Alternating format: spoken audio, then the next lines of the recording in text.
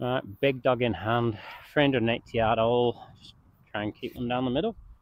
Spoken with the utmost conviction.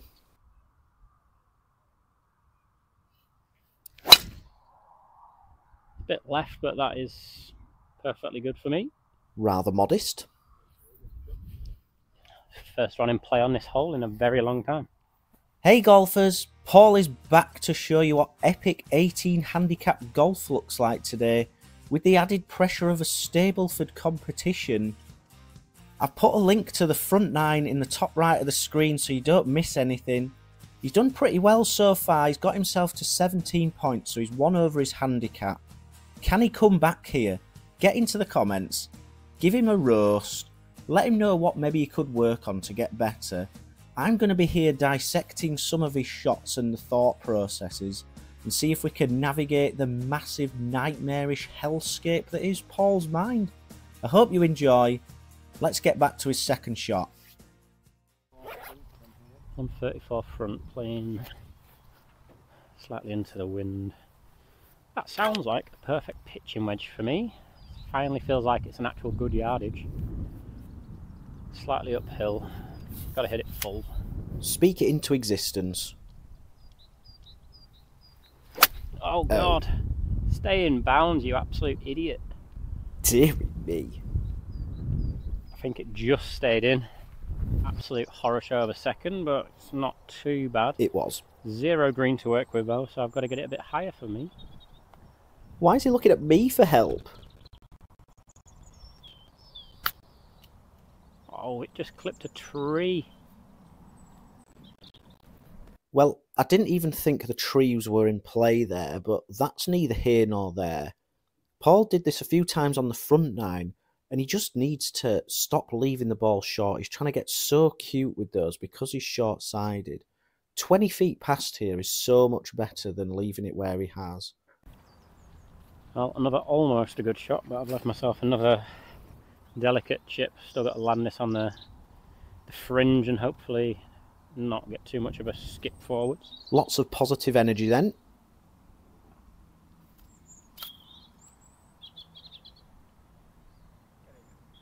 Oh, come on! What a shot! Ah. I mean, I'll take up and down from there, but I thought it was going to trickle in the side. And I shall eat my words. 5 net 4. Right, similar to the last hole, straight par 4, driver needed. I'm going to aim it up the right hand side and hopefully same as the last hole.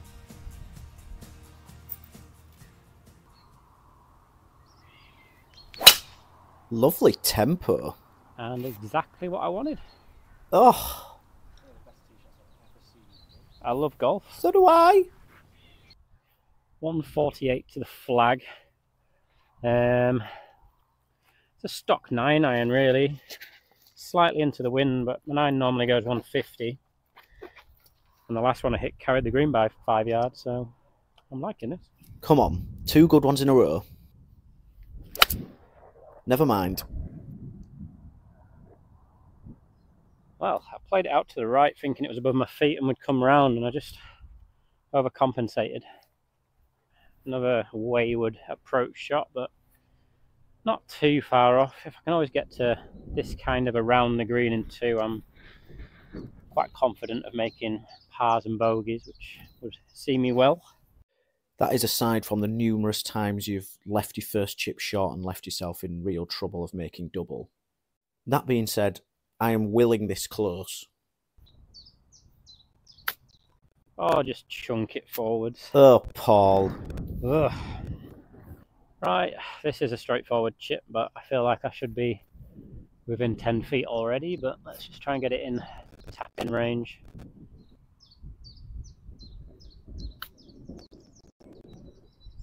Sit. That released more than I thought it would. Sim up. Clean up for my 5 net 4, hopefully. Much needed.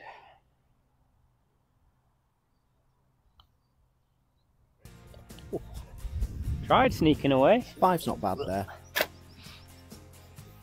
Right, I've got about 135 to the flag. Playing into the wind, which is probably 5 to 10 yards difference, so I've got a wedge. I'll try get it on the middle of the green.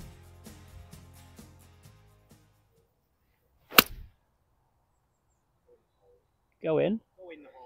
Go in. Please be a 1. I mean, that was close. It's probably about 20 feet away, but after the calls of go in, it's just come up a little bit short into the wind. Spun back a little bit, which I don't normally get, but got a swinger right to left to get into 2's club. Sit. Go, go, go. Burns the edge. Right, try and tidy up for my par net birdie. And just inside the left edge, I think, and hit it firm enough.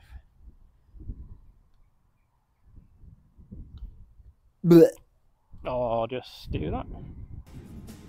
Oh, that's disappointing, but still net par. So suddenly a few holes in, and really, you wouldn't say that Paul's playing that well. He's had a couple of duff chips and 3 whacks from nowhere, which you wouldn't expect from him. And he's actually made net par on all of the first 3 holes of the video, so a little bit of clean-up work, and he'd be absolutely laughing. Really is frustrating to watch for me, and I bet it's more frustrating for him. Right, the first of 2 par 5s, straight over the marker post, same as I did on 12.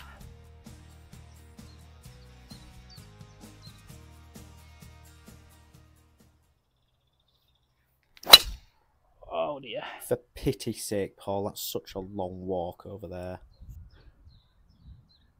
It's the middle of A fairway.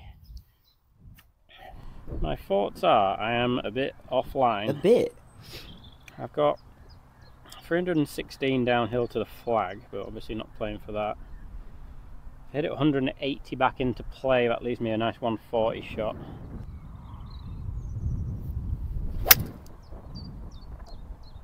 Go! I think it's good. It was fading a touch more than I wanted, but that would just mean it was going closer. What? I've got a pitching wedge. I don't think I can reach, but I think it's safer than trying to go under. I've got a lot of branches to get under and carry, so I should be able to get a wedge over. Just short of the green would be fine. It's into the wind.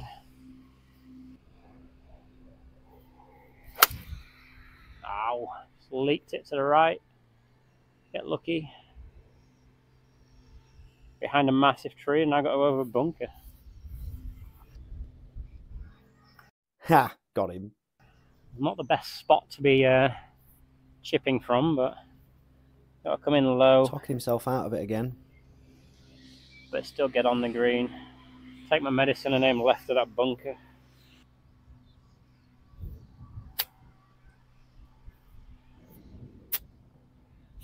Not good. Nope, my camera skills were lacking. Right, just got to do the kind of finish off a shot that I've already started here, really. Just chip it down. It's downhill. It's going to run out. I think just land it a couple of feet on the green. It should easily reach.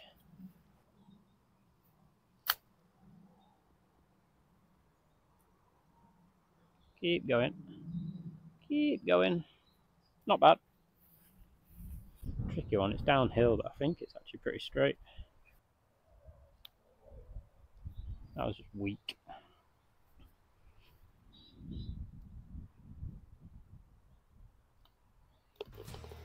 Ugh, 7. Right, par 4, uphill. I think it's stroke index 4 or 5. It's quite difficult. So anything on the fairway is good.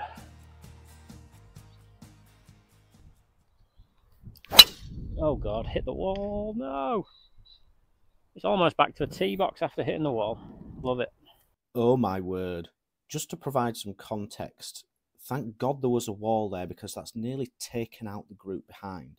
And it's hit it so hard that it's ended up off to the left-hand side of the screen there, nearly going backwards. That really does take some doing.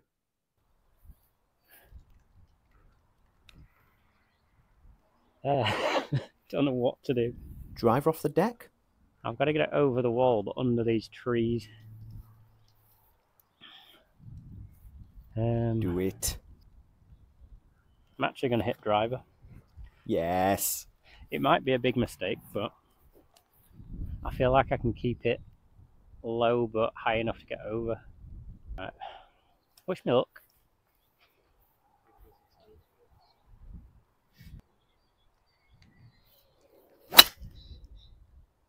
It's exactly as I thought it might go. That is unbelievable.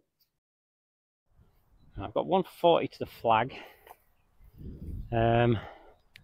Playing probably 10-15 yards uphill, but it is a little bit downwind, so I think I'm going to hit a 9-iron and play like a 145 shot. Should be perfect. Probably a little bit long than short. Stay left. Stay left. I think that's actually gone long somehow. With a flyer out of this horrendous fairway. I went just a bit long with this 9-iron again. Got a long putt, breaking right to left. Probably 2 foot of break at least. Get it somewhere close. Just spin lid.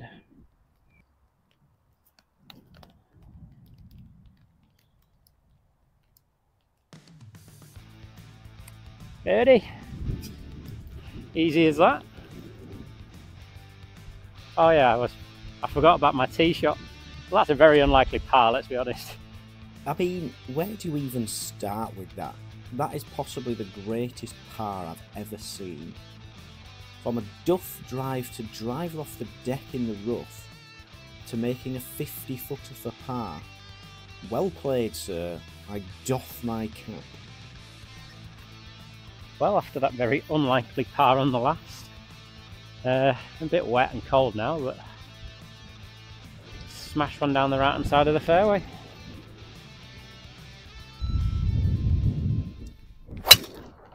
Oh, way right of the next fairway. Jesus. Wow. Second par 5 of the back 9 and exactly the same result. It's gone so far right. And look at where he's actually aiming. That is definitely, I don't want to go left swing. Well, I've got a 5 hybrid. Get it up early. Hopefully get it to about a 180 to 200 yards. And then I've got a decent shot in. But I am way offline with this tee shot. It's the most offline I've ever seen anyone ever. Oh no. Oh dear. It's made a very long hole. Even longer, presumably. And now I've got an even harder shot. Could just pick up. Right, take 2. Try the exact same shot. Wait, another top? Oh dear. How have I done that? Honestly, it has to be seen to be believed.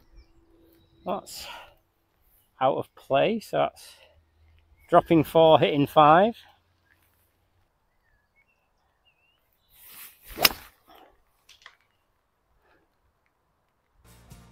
I was in the air for ages. Now, this is normally the hole where you need some mental strength, and this is not the strength of Paul's game, shall we say. He's just had an absolute horror show on the last. So we need to reset and go for broke here. This is banging between yardages for me. It's 130 to the flag. Looks like it's right at the back. My wedge goes 140, so I'm hitting my gap wedge and just basically hope for the middle of the green and take 2 putts and run off to the 18. Okay, I'm worried. Or just pull it into the oblivion and say bye to the competition. Goodbye. Right, I'm hitting a provisional, slightly different approach. I'm choking down on a pitching wedge and going for the flag this time. Hopefully my first one's in play, but you'll need a machete to extract it.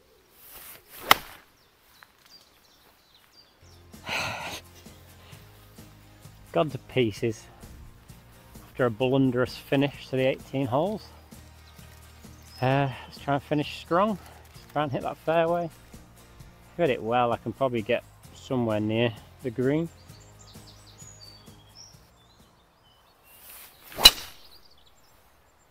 Where's that been? I hit it well. That's all I can ask for. Let's quickly dive into what's just transpired over the last few holes. So Paul was playing perfectly well. He was playing up to his handicap until the last 2 holes, which have been absolutely diabolical, unfortunately. And that just goes to show how mental toughness makes a huge difference in this game. If you can stick at it and have a clear idea of what you want to do in your mind, you won't go far wrong. Unfortunately, it has a little bit today, but let's hope Paul finishes well after an absolute bomb there. Alright, I've left myself probably 30 yards uphill with a little bank to get up. Well, that was just woeful. Need to land this probably 2 feet on the green and it'll release.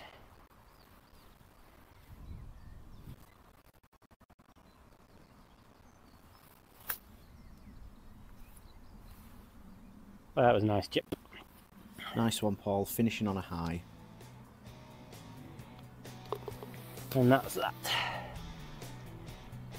Thanks for watching.